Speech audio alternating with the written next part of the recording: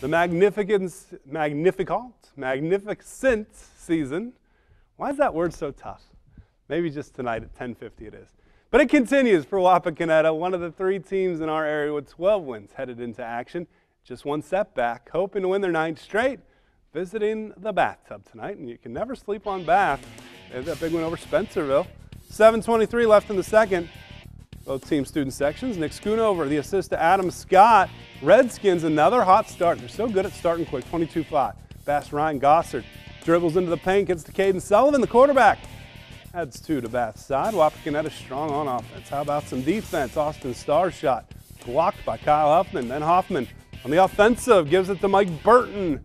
Redskin lead grows to 14.